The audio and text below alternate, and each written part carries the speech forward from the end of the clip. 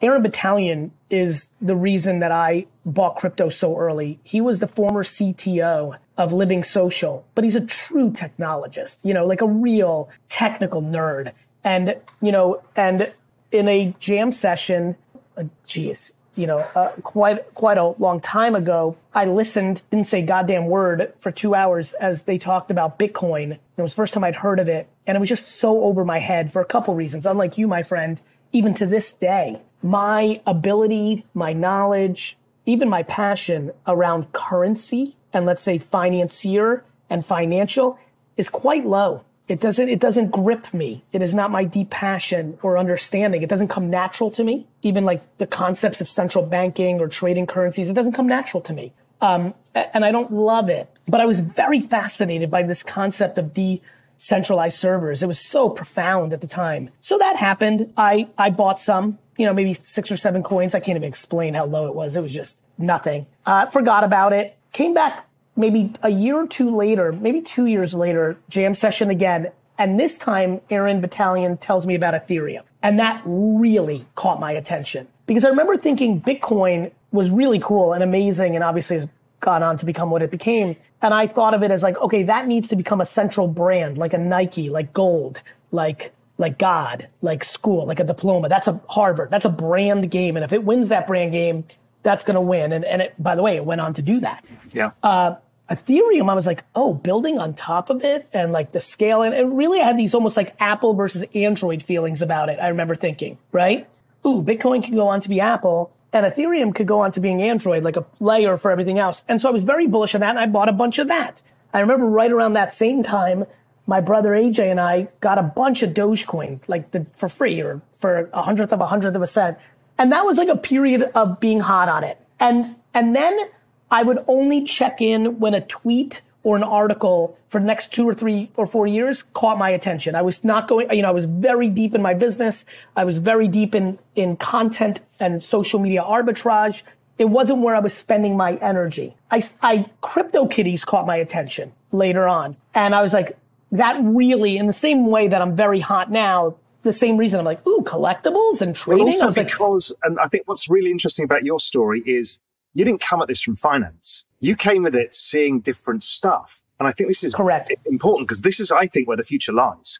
So CryptoKitties, you see that, you're a marketing guy, and you start to think. And I start to think, I know why people will buy that. If this becomes like Bitcoin, the difference between an NFT and, let's say, a currency is there's a social signaling and a need to communicate it that is by default. When you say to somebody, when you drive a Mercedes-Benz or you wear a Rolex or you wear a $4,000 pair of sneakers, you don't have to say something to say something.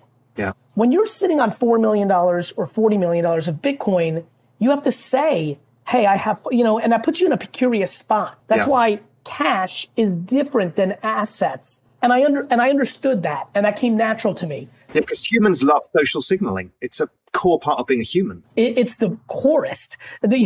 Like to me, communication is what human beings are completely predicated on. It's why I bet the farm on social media. I knew that there was no way we were going to let it be a fad. And it's the same way that I know that NFTs will not be a fad. Now, much like social, much like Internet 95, when I first got in and launched WineLibrary.com in 96 and 97, which was crazy early to launch a liquor store's website. This is my third cycle back to pattern recognition in 10,000 hours. My biggest concern is that I know 98, maybe even 99% of the current projects of NFTs will be negative investments for the people that view them as long-term investment. Yeah.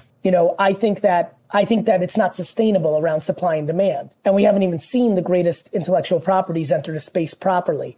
We've not seen Pokemon go properly yet. We haven't seen Star Wars go properly yet. Disney go properly, right? And so, and by the way, not to mention most sports outside proper football, a little bit with So Rare, and obviously the NBA with Top Shot, but we still don't have the NFL.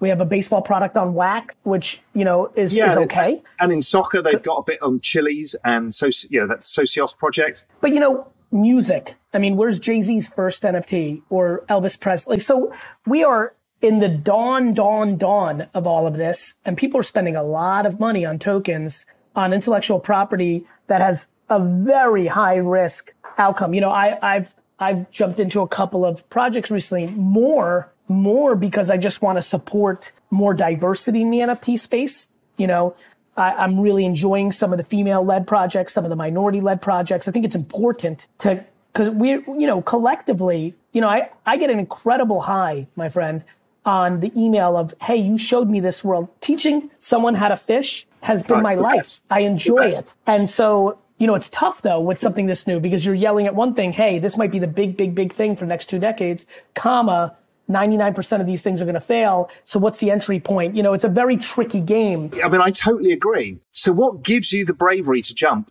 and say, I'm going to try this out? Because that first step is the dangerous step because, as you say, it's so nascent right now that you don't know where it's going to go. We've all got some ideas and we'll get into that. But why did you take the first step or how? Well, lack of fear. You know, I think with VeeFriends, it was right before Valentine's Day, I remember. So it was like maybe the 13th or the 12th. And I just had that eureka moment. I felt at that point I was ready.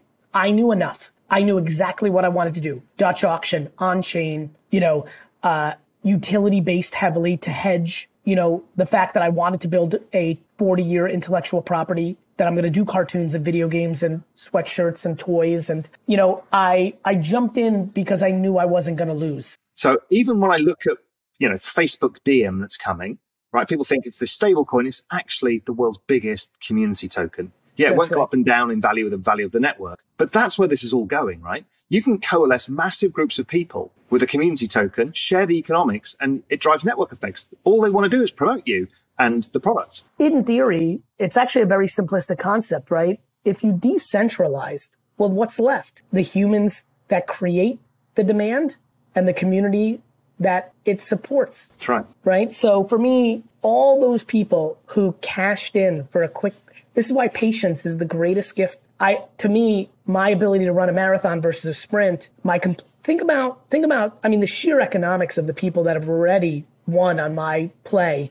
And I haven't even launched the 3 super conferences yet and all the things I'm actually doing. You know, hopefully in 3 or 4 years, to your point, I fully agree with you. Hopefully in 3 or 4 or 5 years, when that becomes more obvious to everyone, my friend, and becomes more real. You know, if I have a project under my belt that created extraordinary returns for the people, you know, that made that bet, it surely puts me in a very good spot to get to the next level of scale. And I fully believe that's what's going to happen. And I feel like the trust of sovereign nations to create currencies that happened long ago will now happen around human individuals. And what is bad about this space is everybody will lump everything in together. So we know that one of these big projects is going to go to zero. Correct. And they will go to you and say, see, Gary, it's all a bunch of shit. You're just conning people. And this is the annoying thing. And I'll say, if I was making content in 1999, when I told everybody the internet was the most important thing that had ever happened in our lives, and the stock market collapsed, and it was death on Wall Street, and everybody who invested in pets.com shares went to zero, I would say, okay, but guess what? Amazon's $5 a share. I think you should buy it. Yeah, exactly right. Because when you look back on the chart of the NASDAQ back in 2000, it's feel really dramatic. It now looks like a little small bump on the road because what came after it was in that. And I think what keeps me calm at night, lets me put my head on my pillow, is there is no way NFTs, or by the way, the word NFT could change. That's how early we are. Oh, yeah. You know, we called social media Web 2.0. Right? We called the internet the information superhighway. We used to say, go to http://www. Like, I don't care what you call it. I can tell you right now that in 2039, people will use digital assets the way they use physical assets to communicate to each other. And there's no doubt in my mind. And physical assets will also be recorded on the blockchain as tokens as well. So we could all buy a property together in Manhattan that's a $50 million apartment and share it amongst 100 people.